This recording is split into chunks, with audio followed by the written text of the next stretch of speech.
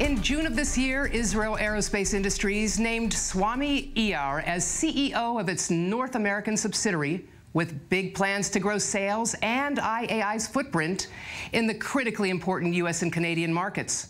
He joins us now from our studio in Washington. Swami, welcome. Thank you, Barbara. Happy to be here.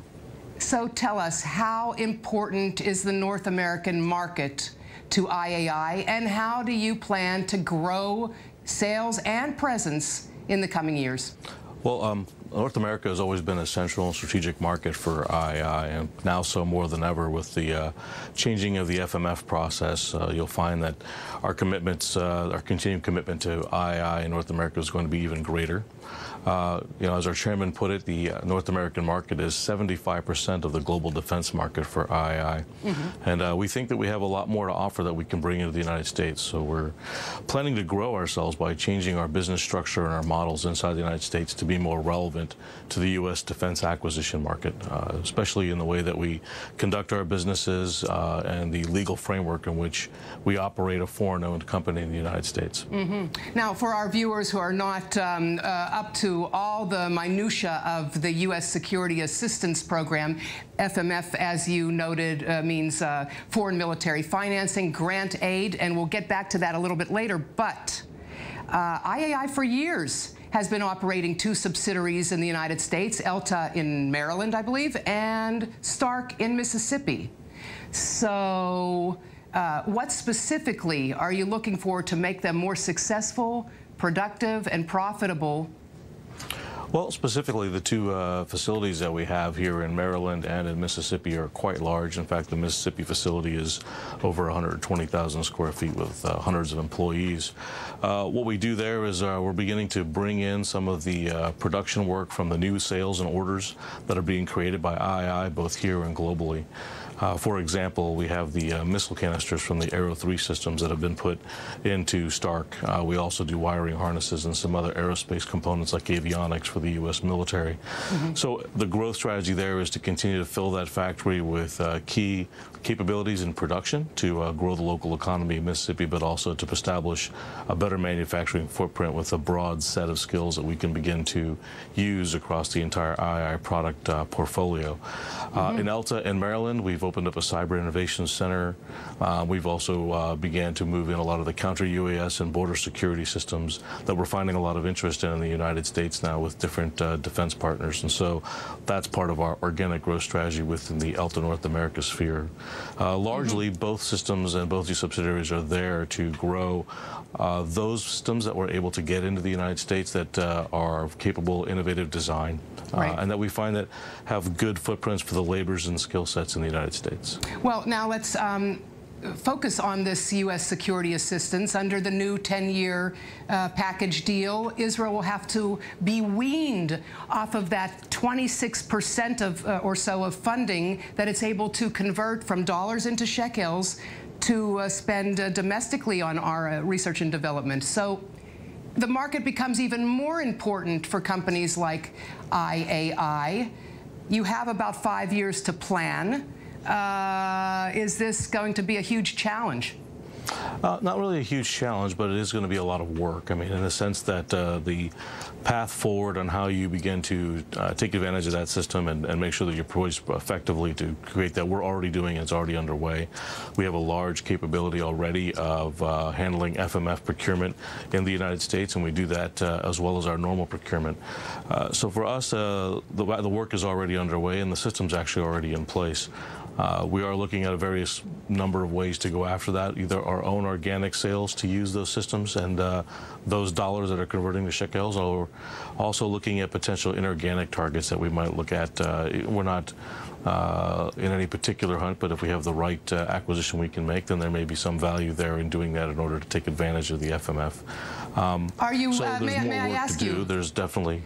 You mentioned mergers and acquisitions. So you're fluid and you have a cash flow in the budget to acquire U.S.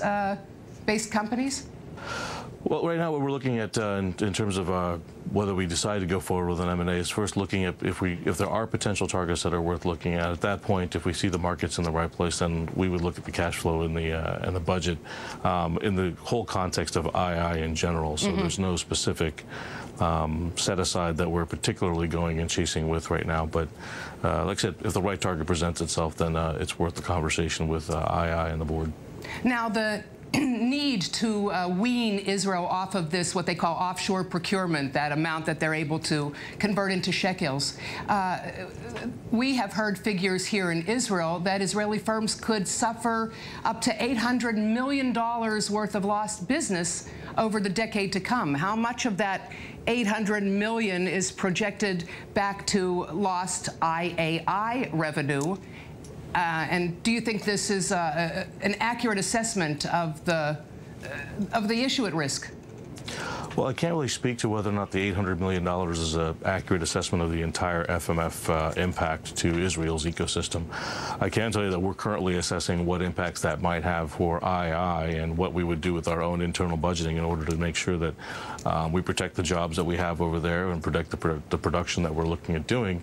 As far as the United States is concerned, we have the ability, especially in I.A.I. North America, to scale and go after that growth. So whatever the impact ends up being in the final tally, we'll be ready for it. Whether or not other systems and other companies can go along with this, that we can help support other businesses in Israel to do that, we'd be happy to look at potentially providing those kind of services in the future. Now, I assume one of your responsibilities is also increasing awareness on Capitol Hill, lobbying opportunities for the I.A.I. portfolio on the Hill.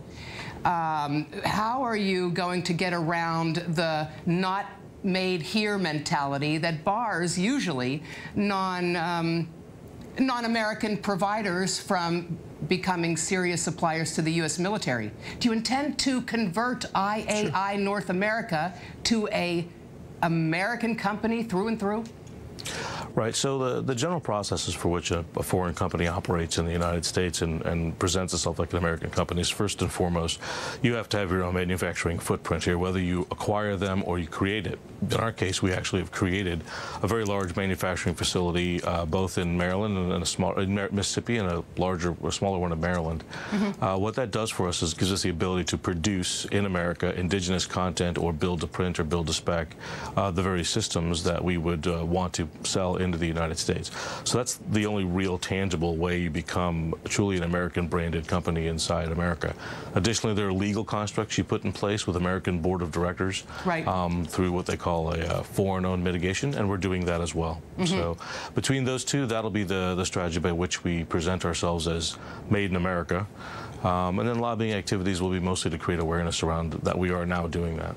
And I would imagine that I.A.I.'s selection of you as CEO speaks volumes with your U.S. Air Force background, not only as an operator to evaluate the product's benefit to the U.S. military, but also as an official focusing on the Security Assistance Program. Your view? Yeah, well, I'm flattered by that, but I think you know, that's part of our strategy in general. I mean, everybody in I.A.I. itself is a veteran. I think there's some value that we create by having that user experience throughout the DNA of the company. Similarly, I'm hiring a lot of veterans and U.S. industry, veterans as well, experts, so that we can create a very U.S. relevant business structure and a set of business models. But in addition, most of us, if not half of us, will have been end users of the products and can speak to the slight differences that the U.S. Combat mentality has and combat problems are slightly different from Israel, and apply that to the product. So that I think that's the value in adapting what we have.